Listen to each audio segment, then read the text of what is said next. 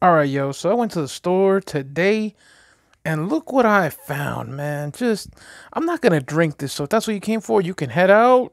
But damn, look at this, man. Mountain Dew Flaming Hot. I don't know why it was that I got this. I guess I thought it was fruit punch flavored or something. Yeah, I didn't pay attention to the flaming guy. I know there's gonna be a lot of people in the comments like, how did you not notice? Yeah, I didn't notice, alright?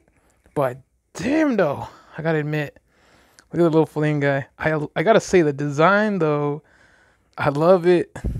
I mean the design is really cool, so that's why I'm keeping it. I mean I could have thrown it out, but this is something that you give to the person you hate. I mean a hot Mountain Dew, man, that's gonna burn your tongue. This is what you give to the person you hate. This is what you give to this is what you give to your friend, you know, that one that you kind of don't really count as your friend, but you count him as more of an acquaintance, but he keeps going around you because he thinks he's your friend and shit.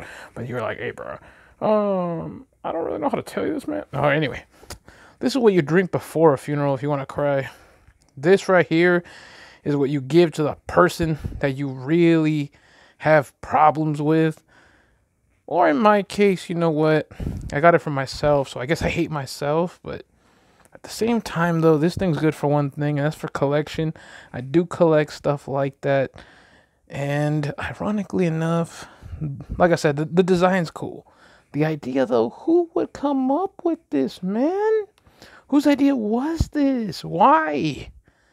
I mean, what does it taste like, man? Does it actually taste like Flaming Hot Cheetos? Ugh. But you're a cool design, though. Yay! Okay.